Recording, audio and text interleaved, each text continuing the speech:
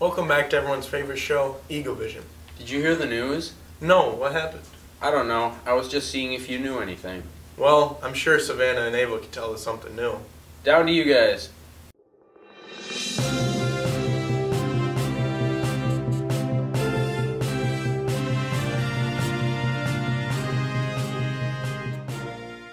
This week on Real World News, we are going to be talking about the death of Betty White. Star of Golden Girls and died at 99. Now let's go talk to some students. Betty White, I'd say, is just a really funny old person. She did a lot of TV shows, you know. She is a famous actor who just died. My favorite Betty White moment would be when she went on SNL, because she just made me laugh a lot. And the Golden Girls, when they say goodbye and they're all hugging in like a little group hug. I don't think anyone could take Betty White's place, but I'd say Danny DeVito. She's irreplaceable. My favorite old person is my grandma, because she is a comedy queen. She is so funny. My favorite old person would probably be the coffee guys that are at Maple Mart. Queen Elizabeth II. Now that we got the scoop on Betty, Let's go talk to some more people. Betty White is a famous actress from Golden Girls. Betty White is a TV icon. I don't have a favorite moment, just watching Golden Girls. Her character on the Golden Girls. Nobody can take Betty White's place. Dwayne "The Rock" Johnson. If I had something to say to Betty White, it'd probably be, don't stop what you're doing, because you're making me laugh, and not a lot of people can do that. Thanks for the laughs. Could it hang for New Year's? Thanks for taking 2021 away. You'll be missed. Well, that's all for this week. R.I.P. Betty White. You'll be missed. Wow, Betty White was sure a role model. No kidding, she's done a lot. Well, rest in peace to the legend. I always thought Betty White was some type of cook. I did too, and speaking of cooking, I think Big Al is going to tell us something about that. Down to you, Big Al.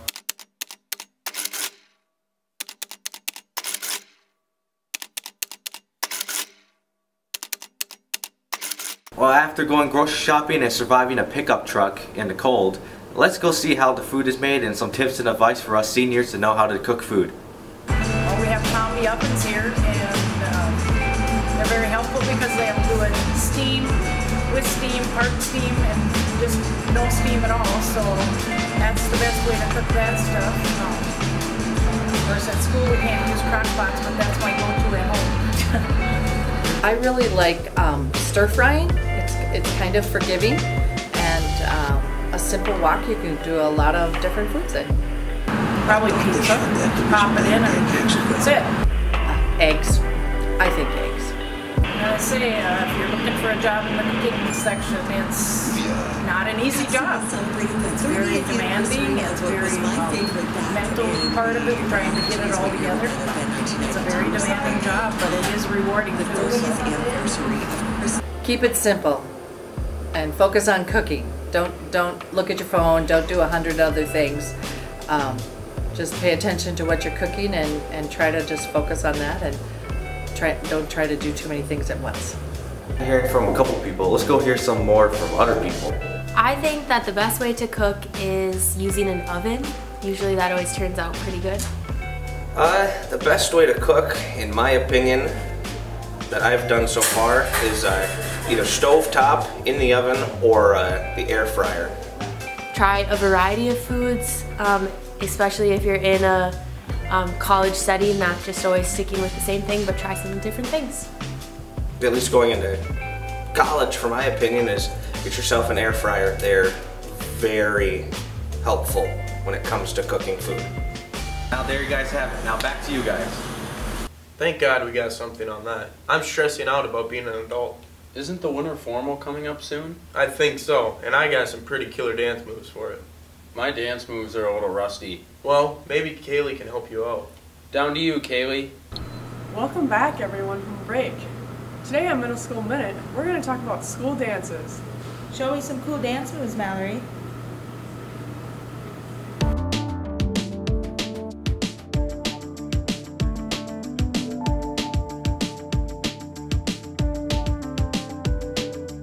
I don't really have a go-to dance move. My go-to dance move definitely has to be the sprinkler.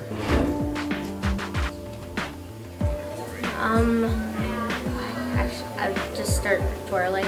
I guess you can get into the dancing mood by just being with the right people, and you can kind of get each other dancing. Just get into it. I just listen to music and I go. I usually just drink a bunch of sugar. Probably the Cupid Shuffle, because it's a really upbeat song, and there's actually a dance to it, so. The Cupid Shuffle. Macarena. That's one of the greatest songs. Either Cake by the Ocean or what's a good song? Macarena. Now that we talked to some kids about the dance, let's go see if they have a date. I do. Ooh. My pickup line would probably be, if you were a booger, I would pick you first. I'm planning on asking my friends because we always do stuff like that. Oh, all that dancing has made me exhausted. Well, that's all for this week on Middle School Minute. Back to you guys. Our apologies, guys. We're gonna need some knowledgeable advice. Let's go down to Sierra with Knowledge Bowl. Welcome back to Art Spotlight. This week we're going to head back and look at Knowledge Bowl.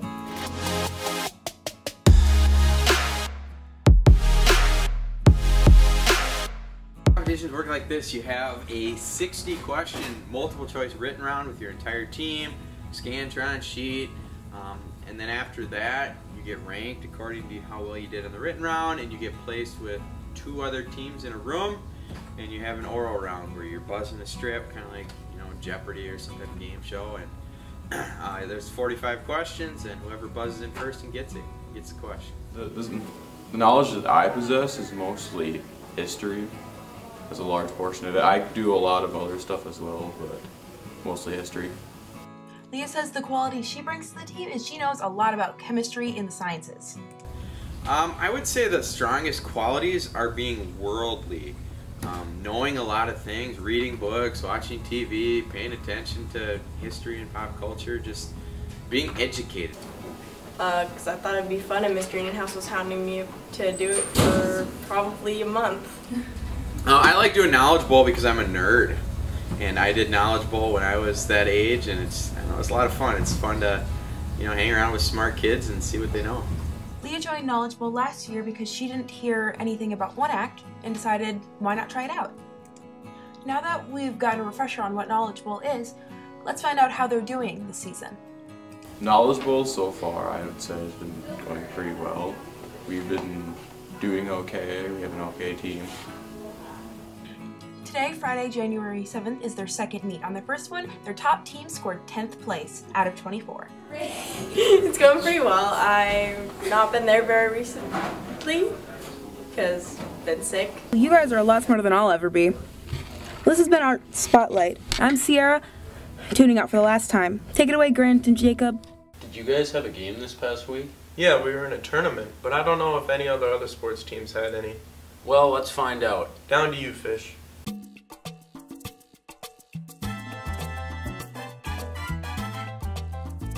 This week on sports, we'll be talking to the winter sport athletes about what they did over break. Now, down to Zach Herman with boys basketball. The boys basketball team did all right overall. I'd say we went 2-1, losing to Lake Crystal and beating New Richland and St. Croix Lutheran. Went to the Bethany College in Mankato for the annual Bethany tournament.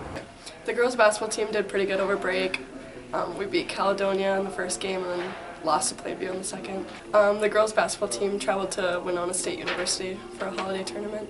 Thank you, Ryan. Now that we've heard about some basketball, let's go talk to Braxton Simon about wrestling. The wrestling team did pretty good. We traveled to New Richland, beat New Richland, Lake Crystal, and Mankato East.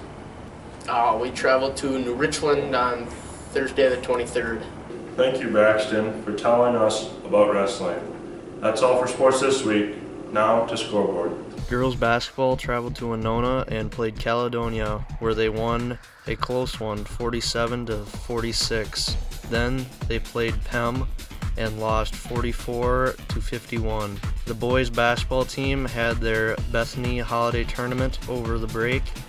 Their first game, they played Lake Crystal Welcome Memorial and lost 48-54. Then they played St. Croix Lutheran and won 71-36.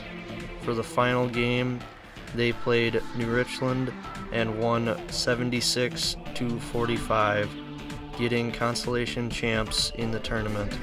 The wrestlers had a quad meet and they went 3-0 with scores of 59-13 versus Mankato East, 75-3 versus Lake Crystal, and 56-21 versus New Richland. Thanks, Fish. I still don't know much about this next segment. Well, let's go take a look. Jamie, down to you. Hello,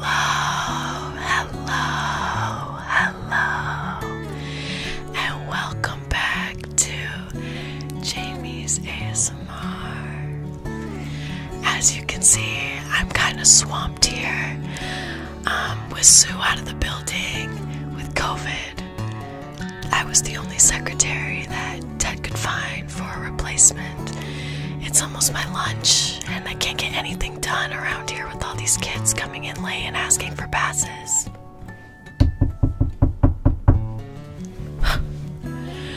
Are you kidding me? Come in. Sorry, ma'am. May I please have a pass? Yes, you can get a pass. And what was your reason for being late? Well, let me find my pen here. It's kind of a long story, but basically, my car is broken. Yeah, my car didn't start. That's what they all say.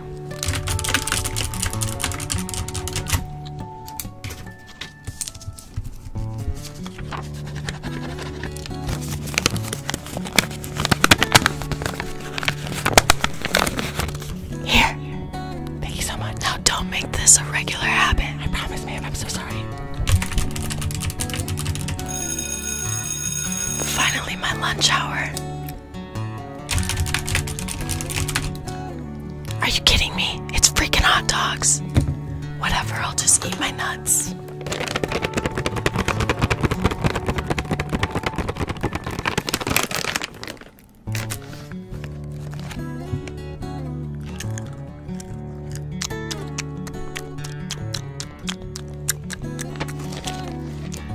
See you next week. Well, I'm still confused. Let's finish this episode and send it down to our commercials. Down to you, Caleb and Lydia. Nordis American Homes, located off of Highway 22 in Minnesota Lake, offers the best contracting services in the Midwest, providing custom-built homes for over 70 years. Nordis representatives strive to keep you as included as possible in the building process and offer many services to make this lengthy process easier, such as the VR, which allows you to tour your home before it's even finished. Nordis always strives to utilize high-quality materials and craftsmanship while providing exceptional design and customer service. With a free consultation, no strings attached, to discuss building and design plans, do not hesitate to call now. Well, Cody got a promotion today. He's a part of our team officially now. Thank you, Cody. That's it. See you next time.